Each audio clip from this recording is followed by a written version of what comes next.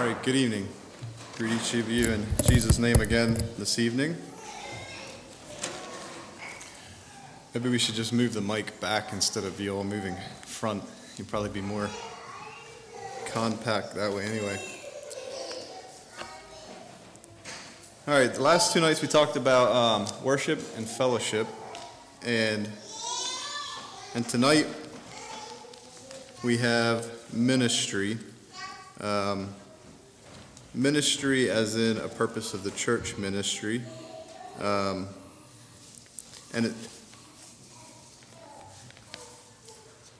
it ties pretty closely to evangelism, because ministry is often a tool we use for evangelism. So we're going to try to separate the two, though, and talk about evangelism tomorrow night. Evangelism being more specifically sharing the gospel with others, and ministry being more I would say physical needs, but it's not just physical. But we'll get your ideas on your thoughts of ministry here in just a little bit. As we look at these different purposes, you might notice that some of them you are better at, or they come a little easier for you, and different people excel at different ones of these. Some of them you might have to work a little harder, and some of them might be more your thing.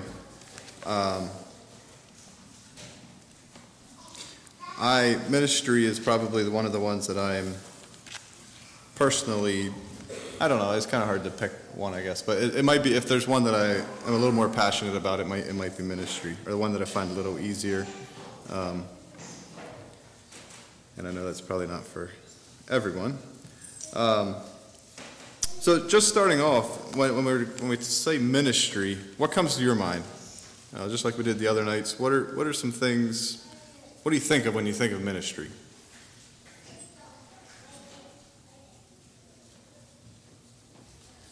can be, what was that? Serving, all right. Serving. That's a huge part of it. We talk about the ministry. Right. In the church. Mm-hmm. You think, well, they're the ministers. Mm-hmm. But really, we're all ministers. Right. To a certain extent. But I guess that's how I feel. Ministers could go in the line of being a minister. Right. Yeah, that's correct. That would be one of the practical applications of ministry would be a minister. And that's where the word came from to begin with, I suppose. Anything else?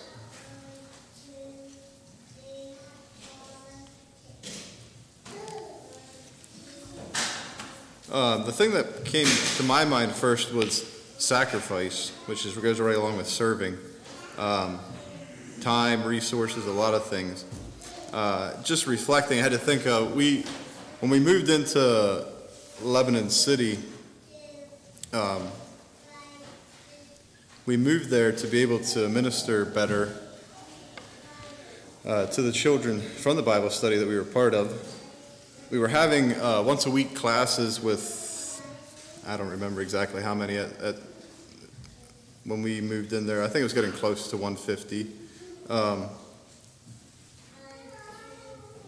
every week, but then you would go back to your own place 30 minutes away in the country, and it felt like we just thought there might be more opportunity to minister to them directly if we lived there. So we talked and prayed about it, and some people say that it would never be for them. We sold our horses, our goats, our sheep, I forget what all we had, and moved into town. And I love living there. And I think I can truly say that I haven't hardly regretted it. Although there's days that my flesh would love to move back in the country and get away from the people, because ministering it's a draining work. And we found lots of opportunity to minister, maybe not even in the way we thought it was going to be, but and that ties into last night a little bit. That's one of the reasons that our family finds fellowship really vital, is because of how draining it can be to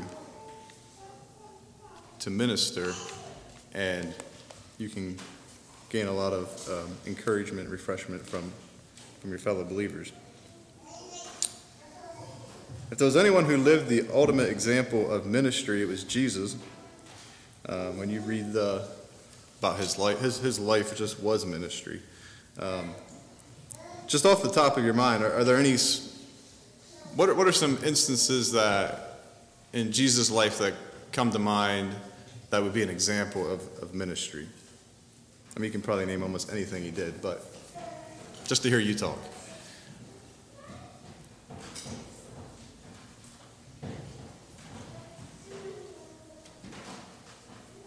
When he taught by the Sea of Galilee. All right.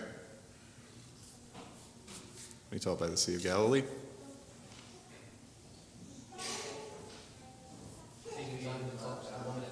The woman at the well. Feeding the 5,000. Good.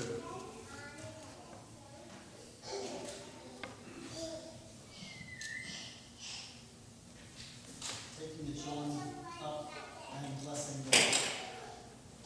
All right, taking time for the children and blessing them.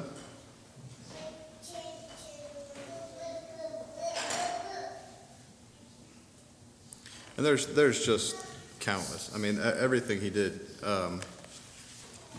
Lots of healing acts that were lots of everywhere he went there was people, and they were always taking his time, to the point that he tried to get away some, and we'll talk about that a little later. I'm going to read some from Matthew 25. This isn't specifically, well, we'll read that. Matthew 25, 31 to 46.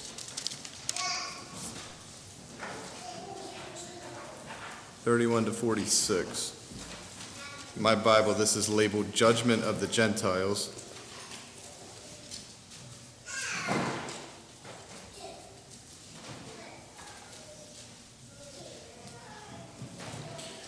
Starting at verse 31, when the Son of Man shall come in his glory, and all the holy angels with him, then shall he sit upon the throne of his glory, and before him shall be gathered all nations, and he shall separate them one from another, as a shepherd divideth his sheep from the goats.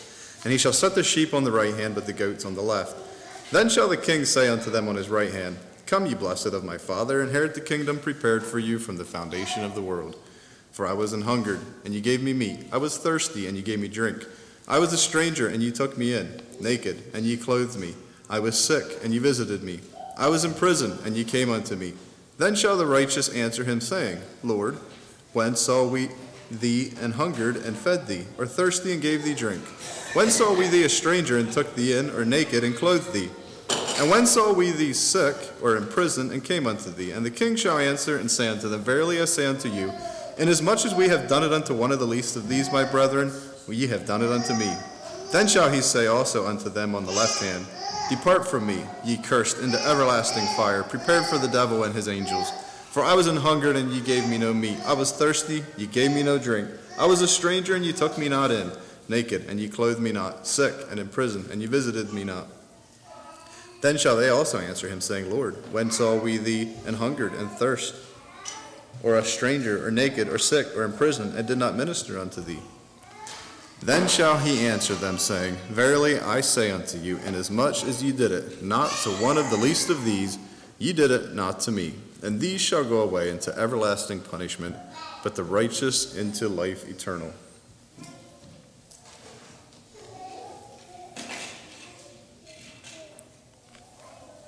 So here we see a little picture of some aspects of ministry.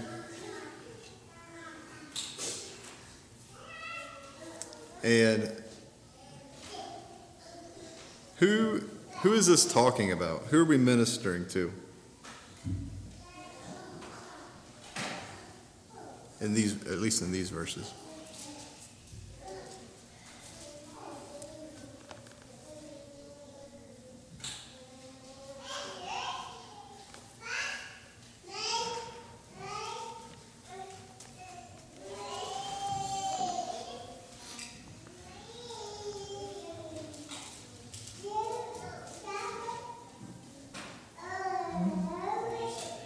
What's that? The least of these. The least of these. How do you determine? Is that, I guess, who is that today? Who's the least of these?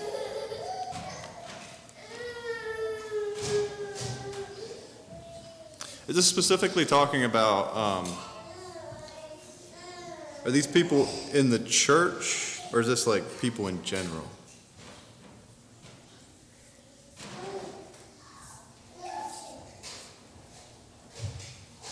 Surely you have ideas of what you always thought it meant. I don't know that. I don't have a right answer. I'm just asking what you think. People in general? All right. Anyone else?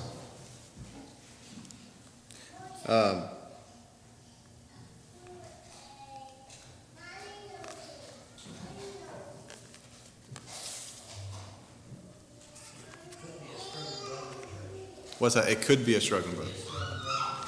That's correct. It could be.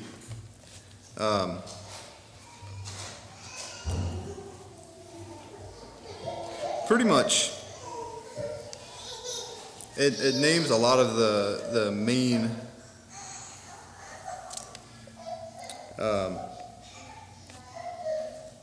necessities, if you were. So it's needy people, and it isn't. I don't believe it's contained to just food, clothing, and drink. I have to think of this verse a lot. There's a little boy that lives near us, and if his house is the least, if there's any house that's the least of these, it's quite a household. He lives with his grandparents because his mom is in jail, and his uncles that live with him. I would say I'd probably am being generous to say that they OD once a month, and he comes up to our place quite a bit. Actually, he's if you think about the most, I shouldn't say it quite like that, but think of an annoying child. You know, he's probably that or worse. He's probably 8 or 9. He's never been to school yet. He can barely talk right. But he's normal. He's as untrained as they come. The neighbors have called child services on them. At least one neighbor called at least 6 times. So, you know, the kind of situation. Anyway, he often comes and knocks on the door and he asks for a drink because he's thirsty. And these verses, I think of them almost every time. And there's many a day I don't. You know, we bought a minibus the other week that we thought we were going to turn into an RV, and we parked it in our parking lot, and I think within 2 days he had broken 2 windows out of it. And then, you know, the next day he wants a drink. And, anyway.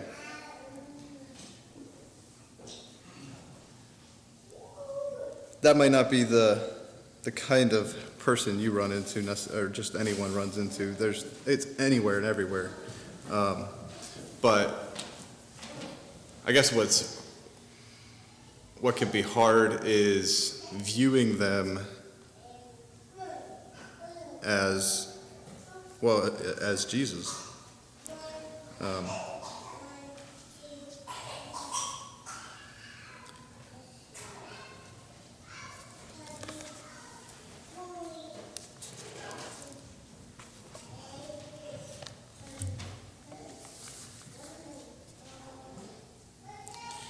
What should motivate, what's our motivation to minister? We often think of, and there's sort of two categories of ministering to others. There's ministering to people like your fellow brethren or people in the church, and then there's ministering to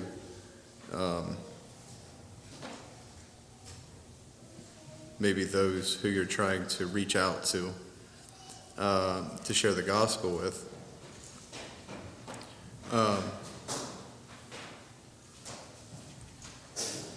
Is that two different motivations as far, like, what's your thought?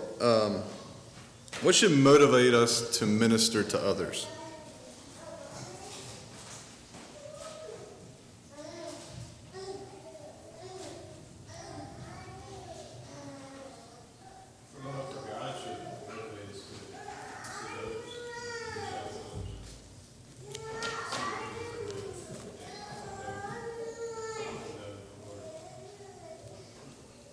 All right. And then seeing ourselves where we are outside of the cosmos for us would be a good motivation. And I think ministry to someone who can give back to you, someone that in the church or whatever, obviously pass more fellowship, but someone who can give back, who can return the favor, who doesn't have the means to return it, that would be a motivation. Okay.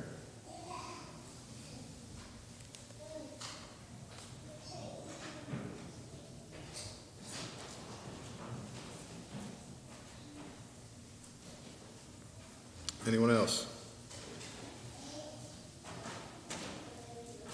What does the word motivate? Like inspire you or cause you to do it? Jesus said, "Whoever will be great among you shall be your minister. And whoever will be the chiefest should be the servant of all."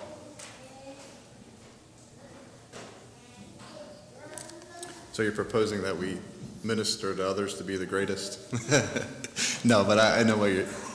I ran across that verse as well, and that's a good one. Anyone else?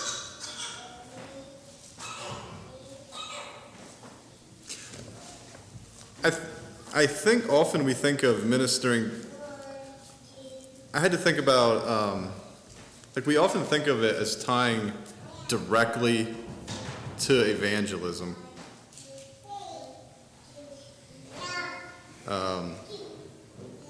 And I was trying to decide if that's actually, in other words, we tend to think that we have a hard time giving someone a lot, sacrificing a lot for them unless, like we might say we're not getting anything, but if they're not showing any interest in following God, then, and I was, as I studied this, I had to wonder if that actually, how much those two actually have to go together. In other words, if you're being motivated to minister to others because of your love for God, your sympathy for others, and I think too, if we have a right perspective of ourselves and our Creator, like we're going to be compassionate to those who are less fortunate. Because if we're honest, me and you did very little to be where we are. I mean, you didn't choose what country you were born in or what town, what city you were born in, what family you were born in. And I have to think about it. A lot of the people that I relate to, my neighbors, if I was born there, I wouldn't be any different. I don't think so. Because I grew up in the best of the best, and I struggled. Those times I took advantage of everything I grew up in.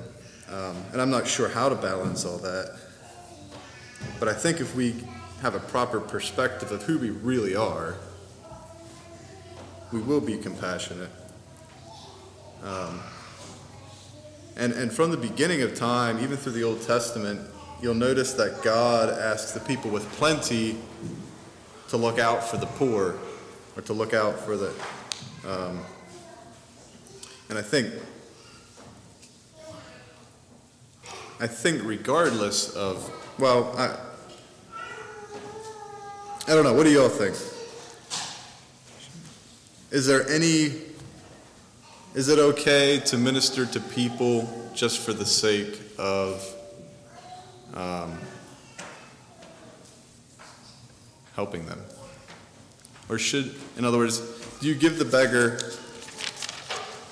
$10 so he can get a meal, just to get a meal, or do you give him $10 but make sure that there's a tract with it? And I'm not saying that's not okay, but I'm not sure if you understand where I'm coming from. Do they need to do something to merit our ministry?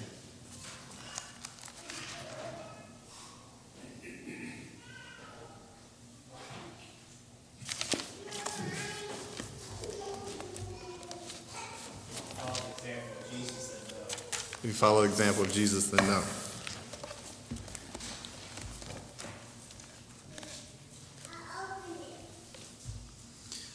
Yeah, and I don't know, it's just something that I've thought about more because it's really, especially when you work with somebody day to day, that's where it gets a little more, it gets pretty frustrating if they take it, they take.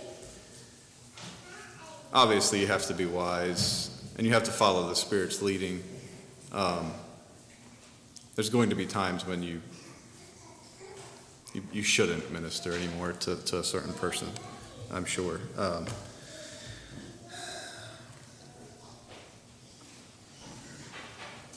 Along with that, is ministering to help the giver or the receiver?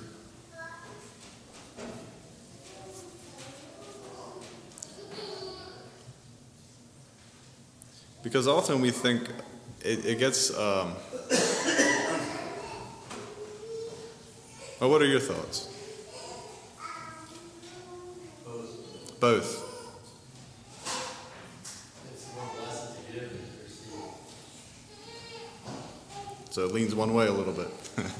No, I think you're right. I mean,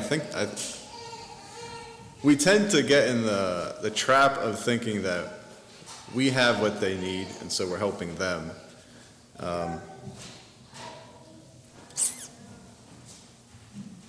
And I think more often than not, someone who sacrifices through ministry is getting blessed as much, maybe more. Not in a selfish way, but in a way, once you start ministering to others, you start realizing how good you have it, or how blessed you are. It might help combat materialism when you realize that when all your resources aren't being used to gratify yourself.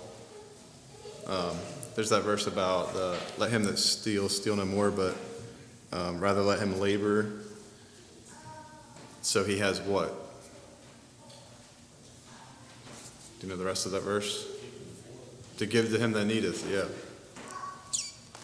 He's not supposed to labor so that he can.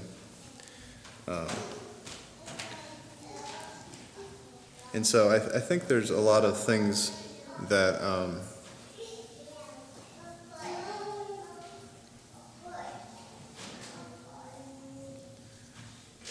ministering does to the giver.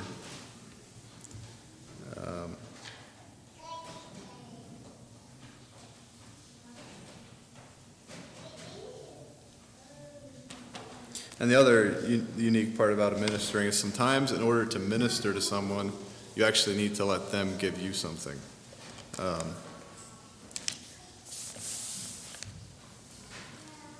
You can think about that. We're not going to get into all of that, but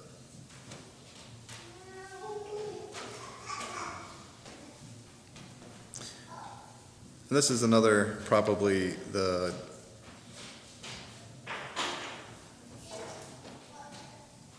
it's an either-or question, and so the answer is probably both of these. But do you think of ministry, when you think of ministry, do you tend to think of it as a personal work or a collective work?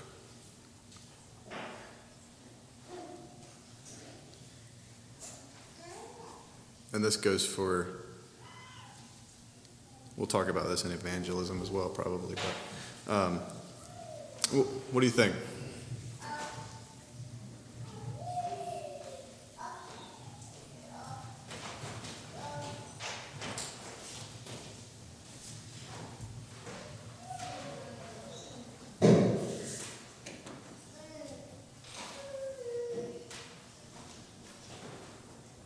I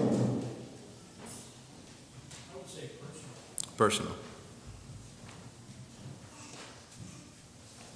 Yeah, and again, I think that's where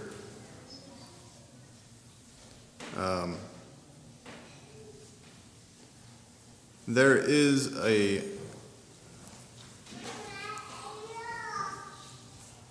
there's a place for pooling resources and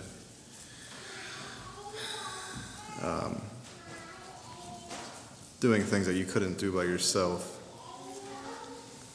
But I think too that, I guess I personally am concerned that in some of our conservative circles, well, in all of them, we're pretty much about being efficient and results driven, and we like our programs.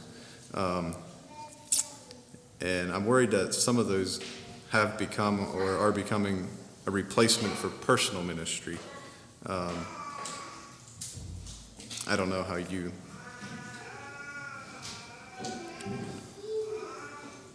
Yeah, what your thoughts are. I had to. Have any of you read Under the Overpass? All right, a few of you. That was the fellow that him and his friend went homeless for, I forget, 3 months maybe a little longer. As an experiment, they were two Christian fellows just to see. They just wanted to see what it was like, how people were treating them, and they specifically targeted churches. It's an interesting story. And in there he talked. Actually, he was in Lebanon. I think it was last year at a church talking, and I went to listen to him. And he talked about, and this is in the book too. There was a church that he went to. They went to all the programs, figured out where to get their food or whatever, and they usually, if you went to a church, you could get some sort of help, or at least that's what they were hoping. And they went to this one church. They ended up, it was, I forget what state it was in. It was hot. And they were, they might have slept in front of it overnight or got there early in the morning. No, I think they slept in the front overnight. I'm not sure. But anyway, in the morning, it was Saturday morning, I believe. It was during the week, anyway. They noticed people were coming in and bringing lots of food into the church, and they were getting all excited. And this guy comes and tells them they gotta leave. They're having an event. They can't have them laying there or whatever. And so they argued with him a little bit because they were church people and they knew like what churches were supposed to be. And so they kind of argued with him a little bit. He got pretty heated, and so they finally left. They were pretty upset about missing their breakfast. Then they purposely went back to that church on Sunday. And he says that when they sat down for the church service, they got there pretty early, and when it filled in, there was, I forget, a bench or two in front of them. There was nobody, and there was nobody on their bench. It was like a big circle. There was no one sitting around them. And after the service, this guy came, the last thing they expected, but this same guy that chased them off came running over to them, and he was gave them each a hug, and he was just apologizing, and he was getting emotional, and he's like, "Hey, I am so sorry." He's like, that was not supposed to happen. I knew that. They said, they had said that they prayed the whole way home that God would convict him. I think that's what it was. Anyway, he said, after you left, I realized that he said, you're going to find this even more surprising, but I'm actually the head of our homeless program. And he said, you came on the wrong day. Our homeless program's on Thursdays, and you came on Saturday. And I think sometimes we can even be a little bit that way too. That sounds really extreme, and that case is. But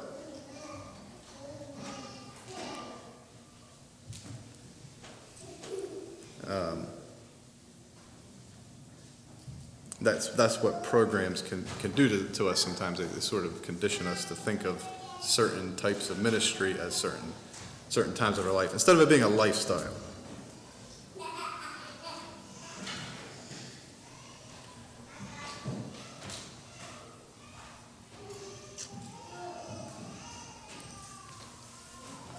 Maybe we could talk about some practical ways that you all can think of that we can minister, or that someone ministered to you. This can be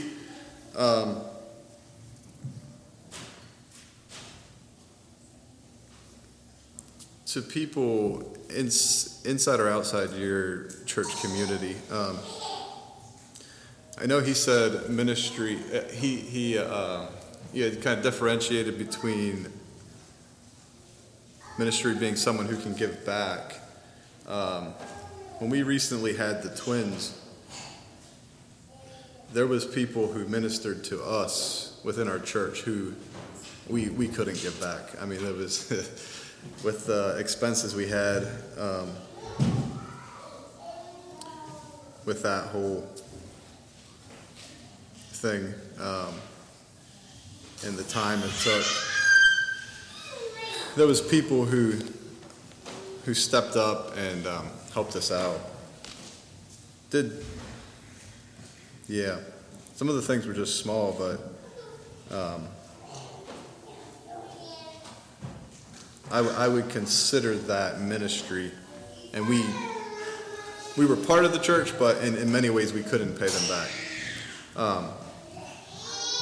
Whether it was someone just staying over the night, or when you get back from the hospital and your refrigerator is filled.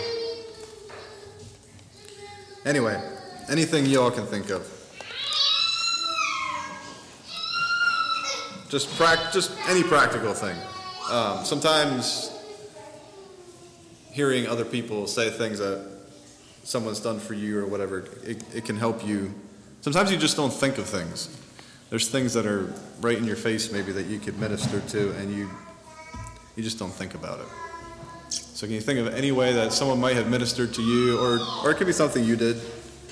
We're not going to think you're arrogant if you share something you did for someone else.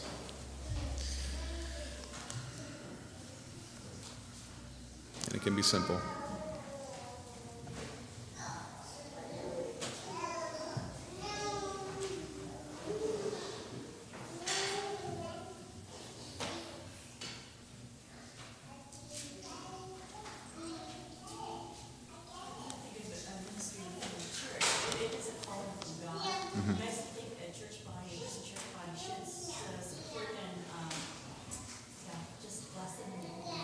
Right.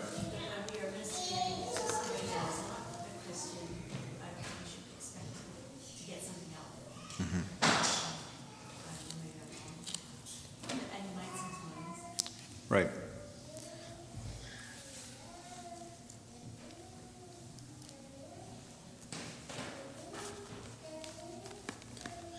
Anyone else?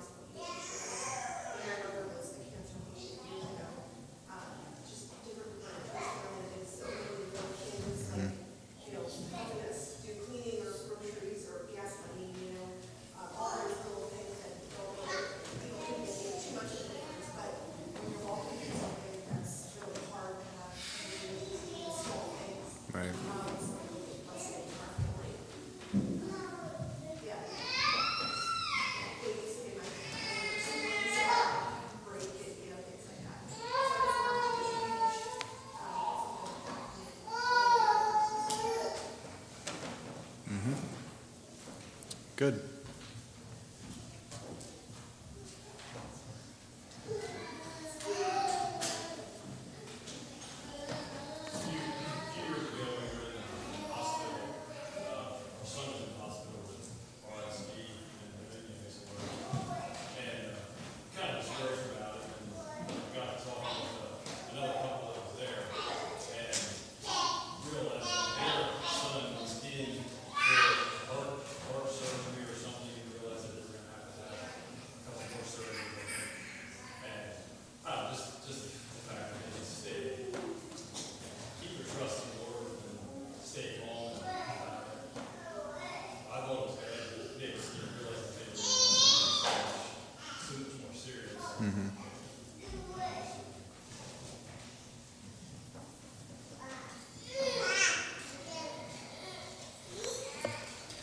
Yeah, and even being something as simple as praying with someone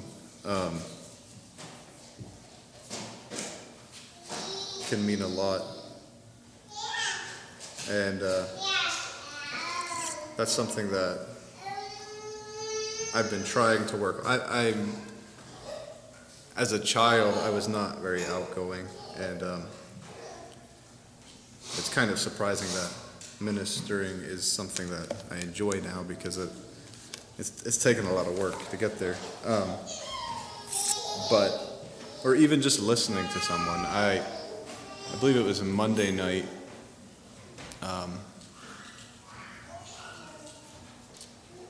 Yeah, it was Monday night. That was the night that my wife had sat at the hospital with the neighbor lady, and then that same day, I noticed that when I stepped outside in the afternoon, the neighbor boy, I say man, I guess, he's probably in his 30s, he was getting arrested a couple of houses up, and he was given it was quite a show. He gave him quite a run for their money, but he is, I don't know if he's bipolar or what, something. Anyway, so then I knew his dad was, he's been having a tough time. His wife of 30 years left him this year, and his sons both have been arrested. And so when I got home from here, I just ran up to talk to him to see if he's okay. And I think I ended up getting home at 11 o'clock. I tried to leave. I kept telling him I got to go home, and then finally he's like, all right, I know I keep saying I'm going to let you go. This time you can actually go. He's like, just thanks for coming up or whatever. In the meantime, I found out that his house is on to be sheriff's sale because they haven't paid the taxes the end of this month. And you know, when you listen to someone like that, you just realize that,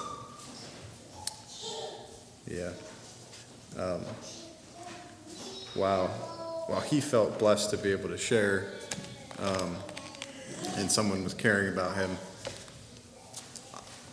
I realized that I don't even know how to relate. But just simply listening to someone, praying with someone. Maybe you thought of something else. Well, your Aunt Liz went up to Lebanon from the time the girls were 11 years old until they were like 18, and picked up all the same girls and took them back to her house and went to and I helped her. We did. The girls were with her. Now they've grown up, and just the other week they came back, and it was a blessing. They still want to be connected. And one thing that the girl said was, I got in trouble with my boss, and then she said, I wonder what Marion would do in this situation. Maybe a little bit. Yeah, you'll be surprised if you give someone your time, what that means to them.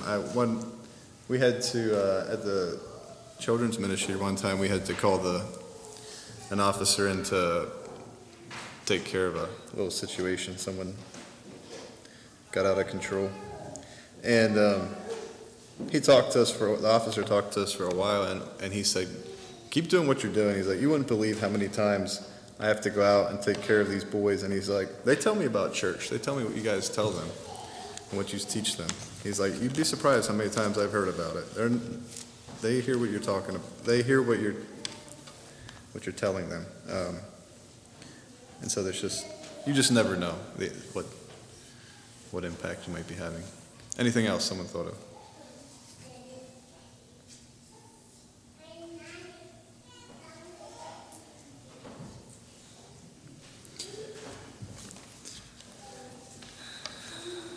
Well, there's lots of things, and like I said, it's one of those things. If it's something you get into quite a bit, there is the possibility of getting overwhelmed or burned out. And I just want to talk about real quickly. What are your thoughts on how you keep from burning out when ministering to others? How do you balance family life? Or I know that could be a huge topic, but just what are some of the things that come to the top of your head? Maybe even ways you found worked, or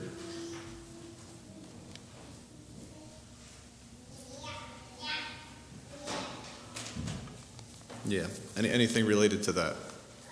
Any words of wisdom?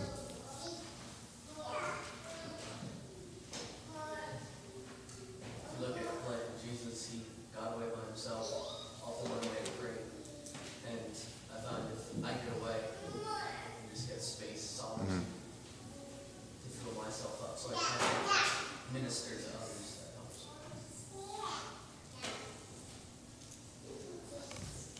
Yeah, I had to think of that too. There was times that he got away. He was in human flesh as well, and I believe he got weary as well of throngs of people. I think it's important to notice what he did when he got away. He didn't get away to. Sometimes I hear this. I just need some time for myself, and then people go do whatever, have some fun, which I'm not saying that's wrong to have some fun, but I think if you're getting burned out from ministry, I think it's important to notice that he went to spend time with God and to make sure that your time away is a positive refreshment, spiritual refreshment of some sort.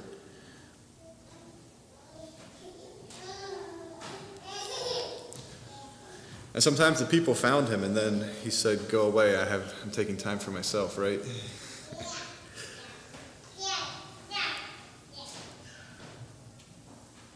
What happened in that case when they found him again? Anyone remember the story?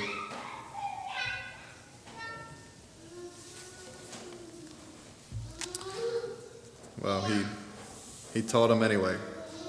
And I think that I'm challenged by that sometimes.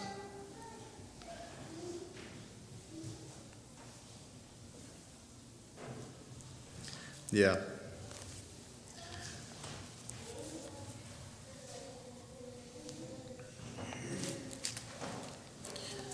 Probably another thing I thought about is sometimes we get caught up in ministering thinking that we are the answer to people's problems or things like that.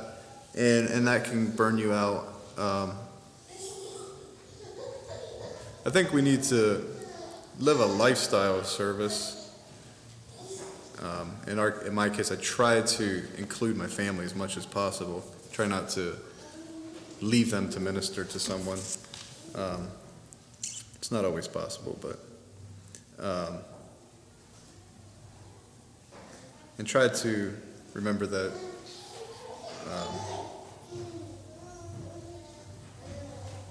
God is the giver of our blessings, and it's not me who's fixing their problems.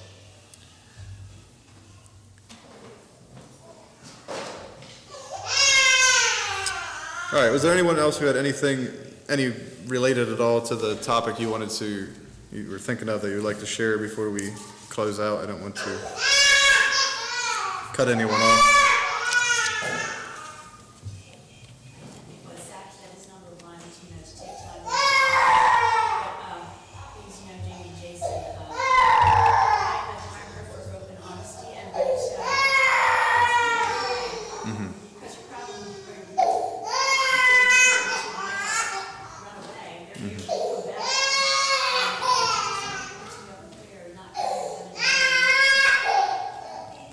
being open and honest and asking for prayer is definitely a huge help. Anything else?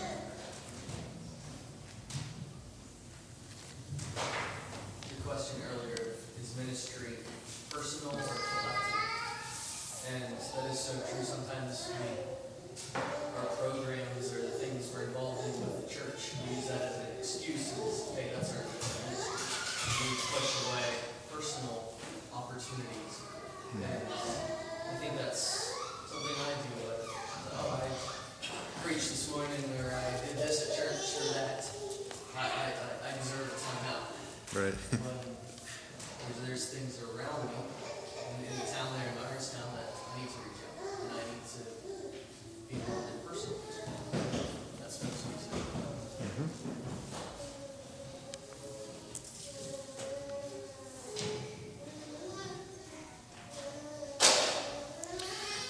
All right, well, I'd encourage you to heed the Spirit as you go throughout.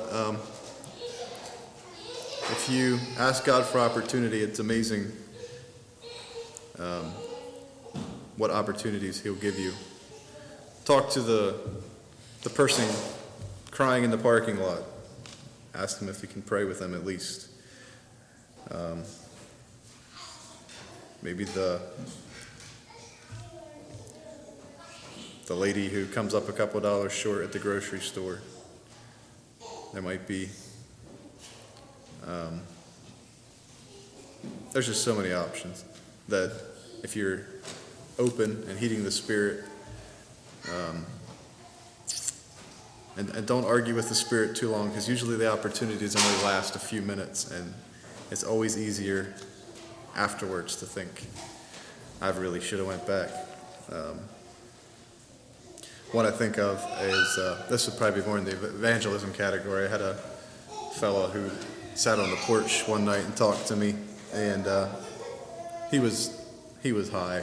He was not, but I saw in the newspaper like the next day or a day or two later that he got hit on the road and killed. Just, it might have even been the night he talked to me, and I had to think about it. Was there something I should have said or could have said?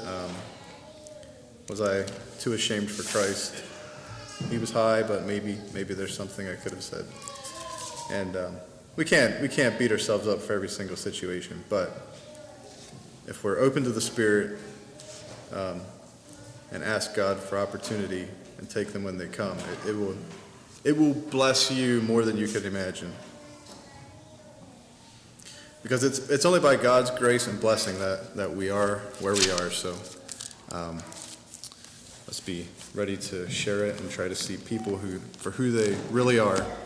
That way on Judgment Day, we can be part of the crowd who Jesus said, you fed me, you gave me to drink. And we might not know where that was, but let's take the opportunities when we can. All right, let's pray. Our Father in heaven, thank you for bringing us safely through another day, and just thank you for the opportunity to gather and be able to fellowship and study your word in peace. Just pray that we would not take this for granted, but that we would use it to the best of our ability while we have this opportunity. Just want to thank you again for your Son and giving us a reason to live, Lord. We don't know why you've necessarily placed us where you have, but just pray that we would not take credit for that ourselves, but that we would be ready to share our blessings and minister to those around us. Lord, we pray as we go throughout the rest of this week that you would give us opportunities to not only minister to you for you, but to share the hope that you've given us to others, and pray that we would be open and ready to do just that. Just pray that you would give us safety as we travel home again tonight. In Jesus' name, amen. You're just